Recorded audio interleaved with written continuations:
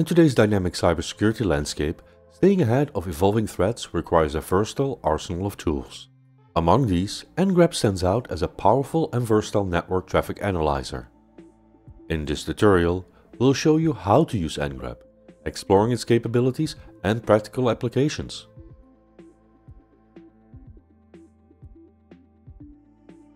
Ngrep, short for Ngrep, is a network traffic analyzer that operates like a search engine for network packets. It allows us to filter and capture specific network traffic based on predefined criteria. This allows us to identify and investigate potential threats and weaknesses in our networks.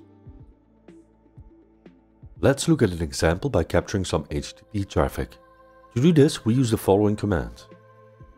This sets the Ngrep to capture all packets on all interfaces which uses port 80 and that contain the word example.com. When we run it and perform a web request to example.com, we can see that Ngrep shows the captured packets. Let's go over the flags that we have used. The first flag is the Q flag or quite flag. This flag ensures that only the packet headers and the content of the packets are displayed. The W flag allows us to configure how to display the packets. There are 4 options that can be set: normal, byline, none, and single. Normal mode is the default mode.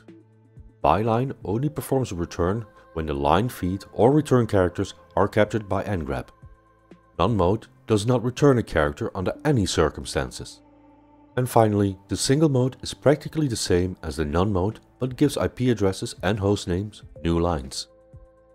In this case, we use the byline mode because it gives us easily readable HTTP packets. This is because each of the headers end with a new line character. We then set the host we listened for to example.com and the port to port 80. We can use Berkeley packet filtering to create our filters. This input is also accepted by Wireshark and TCP dump. We can find more information on how to use the filters on the following website.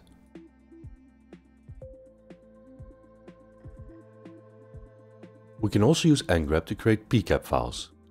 To create this file, we can use the O flag followed by an output file name.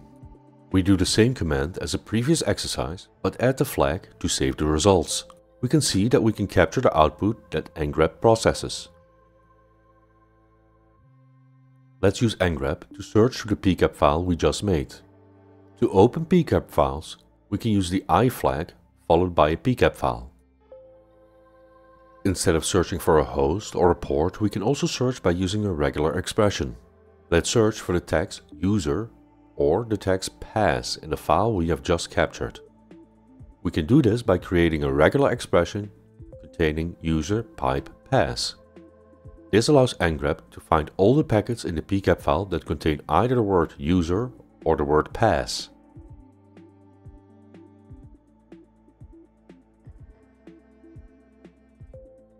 System administrators can use Ngrep to look for packets that are suspicious or interesting. In the previous examples, we have shown that we can do this with regex searches. What is also possible is to look for specific fingerprints that malicious applications might make on the network. We can do this with the X flag followed by a string. This flag allows text to be interpreted as a hexadecimal pattern. If Ngrep finds a packet that contains a pattern, Ngrep will display the packet and its contents. This allows us to search for malicious content transferred over the network and could be used for a makeshift warning of compromise. As you can see, Ngrep is a valuable asset in cybersecurity toolkits, providing a powerful tool for analyzing and filtering network traffic.